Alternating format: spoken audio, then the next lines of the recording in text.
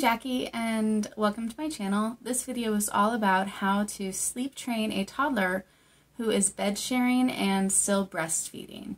Now, bed sharing and breastfeeding go hand in hand. One issue that a lot of parents face is how to sleep train while still nurturing the breastfeeding relationship. Many mothers who choose to nurse want to nurse as long as possible and even do extended breastfeeding when they nurse well into the toddler years. And unfortunately, a lot of the resources that you find online about how to help your toddler learn how to fall asleep on their own recommend weaning your toddler or sleep training your baby while they're still nursing or before you're ready to end the nursing relationship. Now, there is a way that you can sleep train your child, but it takes a lot of time and it takes a lot of patience, and you have to wait until your toddler is ready to start the process. And that's honestly the hardest part. The hardest part is being patient and waiting until your toddler is ready. This method is not meant for infants, and later on in the video I'm going to go into a little bit of detail why I personally believe that sleep training an infant is not healthy developmentally or emotionally for them. And if you are able to, it is better for their mental health if you wait to start sleep training until they are actually ready for the process. Nursing mothers who bed share, and that's where your baby sleeps in your bed with you, have much more success at maintaining the breastfeeding relationship as long as possible. Nursing a baby and a toddler is really hard, and if you can bed share, then that means you don't have to wake up during the middle of the night, and your toddler or your baby is right there with you all night, and you can just nurse them on demand throughout the night when they need it.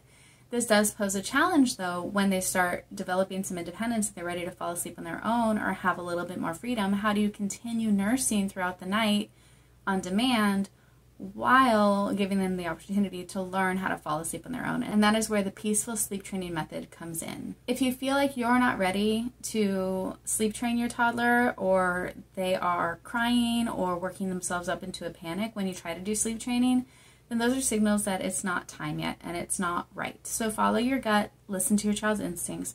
You'll know when the time is right. A misconception that a lot of people have is that sleep training is just the process of getting your kid to fall asleep on their own. But it is much more than that. Sleep training is a whole process. It starts with winding down, bedtime routines, falling asleep, and staying in bed. And I have a couple other videos about the sleep process in the description box below if you're interested in learning more. If one part of the process isn't working, the whole thing is likely to fall apart. If you have a solid bedtime routine, then it makes the process a whole lot easier and more predictable and safe for your toddler so that they are ready to have that independence when it's time. Now, peaceful sleep training is a little bit different than traditional methods of sleep training that you might find by doing some research online. Some methods you might be familiar with are the cry it out method, which is the Ferber method, the sleep lady shuffle, fading, the pick up, put down method, the chair method, and some others that you might find or you may have tried before. Some resources even recommend that you stop bed sharing or stop nursing so that you can sleep train your toddler, or even sleep in an air mattress in a whole nother room while you are starting the sleep training process. And in my opinion, all of that is unnecessary if you wait until your toddler is ready. If you're forcing your toddler to sleep train or your baby to sleep train before they're ready, then those techniques might help you get your goal achieved. However, I believe that it is more important to nurture a child's mental health and nurture their emotional development than force them to sleep train before they're ready. Forcing a baby or a toddler to sleep train before they're ready puts unnecessary strain on your relationship with your child and puts unnecessary stress into your life and theirs. You'll find mixed opinions about the cry it out method specifically, and in my opinion, I believe the cry it out method is traumatic for a baby. When you put a baby in their room and they're left to cry it out, they don't learn how to self-soothe. All they're doing is giving up. They're crying and nobody's coming to help. They end up just giving up. They don't learn how to self-soothe. They can't learn how to self-soothe unless somebody does it for them and teaches them how to do it. And they're not going to be ready until they're around 2 years old. Yes, the cry it out method works. Yes, you can get your babies to sleep on their own by using this method. However, the cost of that is damage to your baby's mental health. If you're feeling upset when you're trying to use these different methods of sleep training and your baby is crying and you are having a hard time with the way it sounds, those are signals that it's not right. You don't have to listen to the resources online that are telling you to sleep train at 6 months. Don't push it, don't force it. You don't have to agree or listen to the popular resources that you find. When you feel like the time is right and you are ready to sleep train and your toddler is ready for it, it will feel natural, it will feel right, and it will feel empowering. A lot of resources also recommend to remove sleep associations. And personally, I don't agree with this because we all have sleep associations. We get tired when we put our head on the pillow or when we pull up our favorite blanket. Some adults, like me, have a really hard time falling asleep anywhere else other than the place where they have their sleep associations, and children are the same way. It does not make sense to remove comfort items from a child's area or to not give them things that bring them comfort and love so that they can fall asleep. Sleep associations are important and they're necessary and they're healthy. However, it's important while you're choosing sleep associations to choose ones that will be long-term and will last, and that are empowering for your child. It is natural and it is healthy to rock your baby to sleep. It's natural and it's healthy to nurse your baby to sleep. It does more damage to your baby to withhold comfort and love to prevent a possible sleep association than to wean them off of their sleep association when the time comes and they're ready to learn how to fall asleep on their own without those crutch items. So, to start the sleep training process, your toddler will let you know when they're ready. It could happen any time between 1.5 to 2.5 years. Some toddlers wait until they're 3.5. Other babies are ready earlier. It all depends on your child. The way to do the peaceful sleep training method, if you are nursing and bed sharing, just to nurse your toddler the way you normally do at night and have you been doing this whole time, and just pay attention to their cues. Some indications that they might be ready to start the process is wiggling around after they've done nursing, starting to play instead of falling asleep, looking for a toy to play with, pulling away from your breast, going back and forth between breasts, or just not falling asleep after an expected amount of time. Instead of waiting for them to fall asleep at your breast and waiting in the bedroom with them for a long time before they finally fall asleep, this might be a signal that they're ready to try to sleep on their own. All you have to do is allow them to separate from your breast, explain to them that you're going to leave the room so that they can fall asleep on their own. Offer them a plushie or a blanket or some other comfort item that they can play with while they're getting ready to fall asleep, and let them know you're going to miss them and that you love them and what they can do if they need you. So if you have a baby monitor set up, this is a really great time to use it and tell them, this is the baby monitor. If you need me, you can call my name and I will come back up to you. Because you also want to make sure that your toddler is not getting out of their bed. So offer them a way to reach out to you if they need to, so they don't have to get out of bed to find you if they need you. And I have a whole video about how to help your toddler stay in bed in the description box below.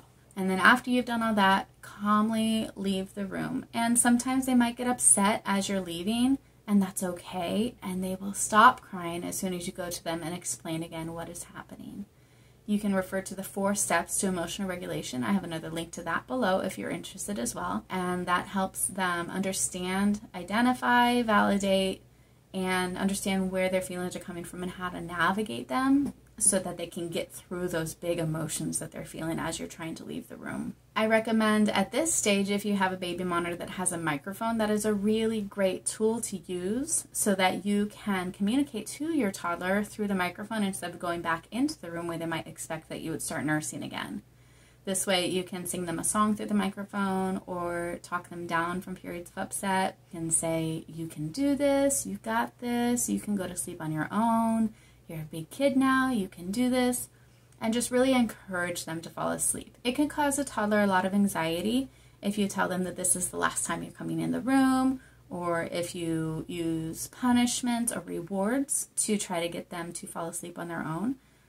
All you need to do is encourage them, believe in them, and support them while they're learning a new skill. Now, this process does not result in a magically sleep-trained toddler overnight. It takes time. It could take a couple months before your toddler is fully sleep-trained. There are going to be days where your toddler is totally fine going to sleep on their own, and other days where they want you to stay in there until they fall asleep, and this is normal.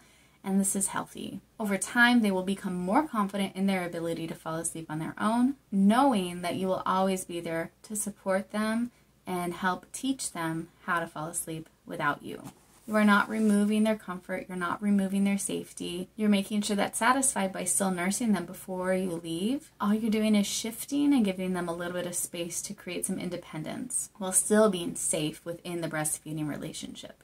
When your toddler is ready to wean and end the nursing relationship, then the process of getting them to fall asleep without nursing will be easier at that point as well. Now, as babies and toddlers go through different growth spurts, they have periods of time where they could experience nightmares, growing pains, teething, restlessness, anxiety, difficulty falling asleep, and it gets really difficult during these periods of growth spurts. This is normal, and during these times your child wants to seek you out more and wants to be more attached.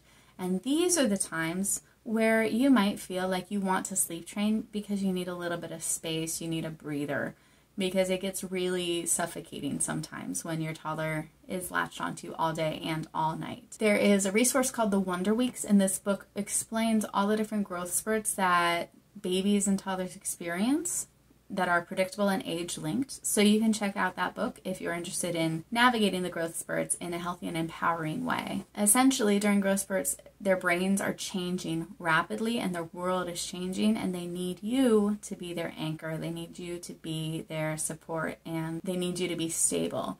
And these are the times when it's more important than ever to stick to the bedtime routine that you've already established and do not sleep train during sleep regressions, because it makes it a whole lot harder for your baby or for your toddler to get through the growth spurt if you're also changing their sleep routines. During these times, have patience and maybe hire a babysitter or get some support if you can, because having that extra support during the day will make the nights a lot easier to handle. Peaceful sleep training is also about testing boundaries and limits. You want to figure out where is the limit to when you go into the room to help them. You don't want to set a firm boundary on never going in after a certain point, because that's not fair for a toddler who has a nightmare.